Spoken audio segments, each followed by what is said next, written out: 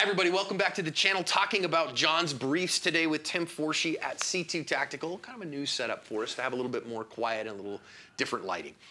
Had a case, went super viral on the channel. The short went bonkers, like 18 million views or something like that on the channel, of a California homeowner who, the day she picked up her pistol from their stupid 10-day wait, had a drunk in the neighborhood who was a known problem in the neighborhood, ring their doorbell at 10:30, husband opens the door, they end up in a fight, she ends up shooting that guy a bunch of times and defending her husband with deadly force.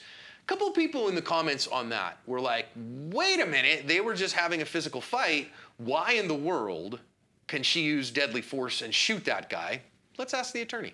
To win the fight after the fight, you need help. After a use of force, I trust Firearms Legal Protection to help me win the fight for the rest of my life.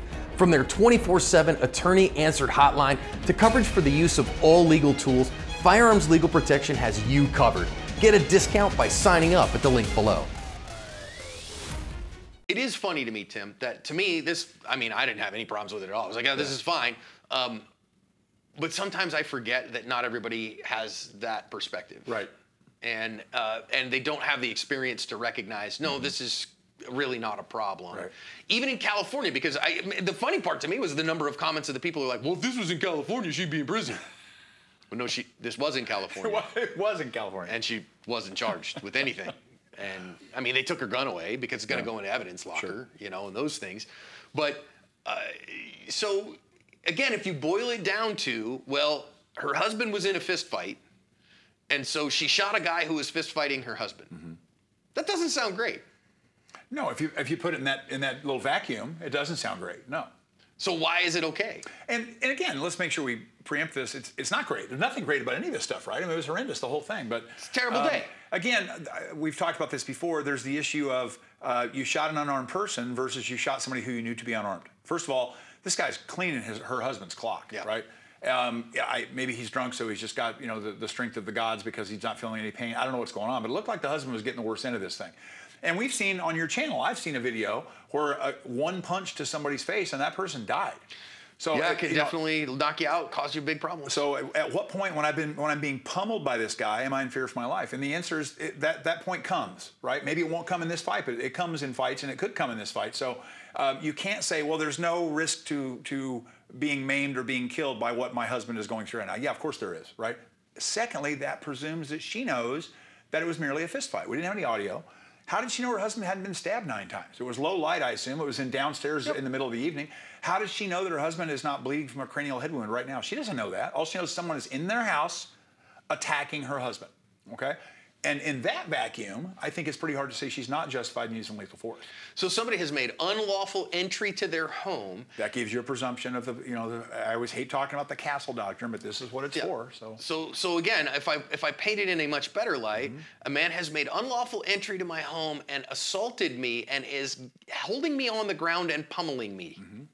And I am grounded and unable to fend him off. Correct. Well, now... just a matter of time. Now we got a whole different set of presumptions here. And again, California, like every state in the union, there's not a state that doesn't have castle doctrine, right? I hear that sometimes, well, in my state, you got to run outside the back door. No, you don't. There's not a state in the union that doesn't have castle doctrine. And a castle doctrine doesn't give you the right to kill people. A castle doctrine gives you presumptions. It is not a hunting license, as I try to tell people all the time. Yeah. It says you can't retreat. And you get strong presumption of acting reasonably. Correct. Right? Can be rebutted. But again, that you are acting reasonably, that you reasonably fear for your life when somebody's doing that. Something else that some people noticed is that it is potential that our homeowner dude pushed the guy first. But within the house or outside? At the threshold. At the threshold. Again, good note. I'm glad somebody caught that. I don't think it changes the legal analysis because the guy's trying to make entry. So is that a reasonable way to prevent that? Are you kidding? Put your hand on the chest and push him away. What could be more reasonable than that? Right. So yeah, I got no words. Well, even if you get off my property, dude. Yeah. So maybe he's the known drunk in the neighborhood. He knocks on the door. Of course, a lot of people came up with the right answer, which is don't open the door. Right. Right. Amen. The #1 answer is don't open the door. And let's put. We don't know. There's no audio, as I recall. Correct. So we don't. Maybe the guy on the other side of the door was the world's best con man, and he was like, man, I was in a car crash and my daughter's bleeding to death. Man, please open the door. I got to come in. I mean, we don't know what prompted the door to be opened. So let's give the guy benefit of the doubt. Right. I'm calling 911 for you right now. They'll be here any second. You just don't open the door. Don't open the door. Have a security door. Maybe open the door if you got a security door. But why you just open the door and bam, the guy's in? Wow. Well, and I can see the fact that, okay, the guy's known in the neighborhood. We know who he is. We've had interactions before. I know he's a drunk. I know he's a moron. And so I those all argue that I wouldn't open the door. I make a mistake. And I go, I got to look this guy in the eyes and go, damn it, Bill, get out of my yard. You know what I mean? And, you think he's harmless. Right. You think that he's not that. And then dummy Bill, drunk dummy Bill goes, no, screw this is my house. And he starts coming in and I go, no, get off. I can use reasonable physical force to enforce a trespass on my own property, right? So I push.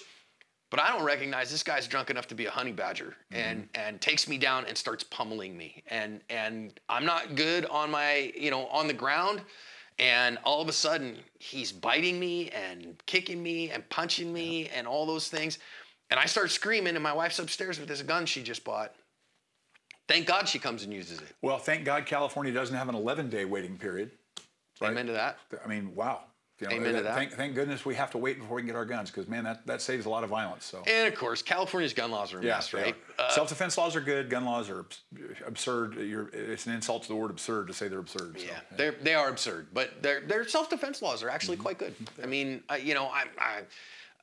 I obviously am very conversant in Arizona, and then whenever I have a case in another state, I get super conversant in that state too. I always tell people, interestingly, whether we're talking about Hawaii or California or New York, if we're talking about the laws of self-defense, there's really not an ounce of difference between any of the states. It's pretty much the same. A lot of difference between where you can have guns and how you can acquire guns and what guns you can acquire and all the nonsense that goes along with the gun control scheme. But pretty much the law gets this self-defense thing figured out. Yeah. Pretty uniform. I think that's because it's based on 1,000 years of Western common law. Exactly. Right. I mean, this is, when people are like, well, we should be able to, shoot thieves like we used to, they used to hang horse thieves.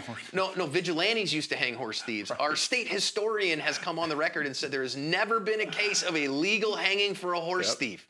The court has never done that. And so, do vigilantes do it? Yes, that's not acting under the color of law, friends. It's a posse ain't law, okay? But that's a different story.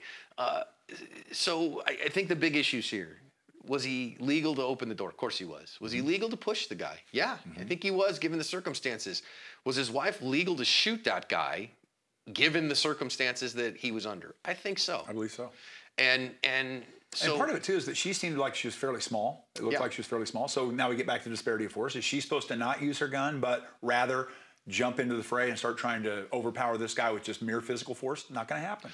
And I think that's a great argument for the right to keep and bear arms. Yeah. And one of the reasons, great equalizer. Yeah. Because of the fact that I'm small, I'm frail, I can't fight.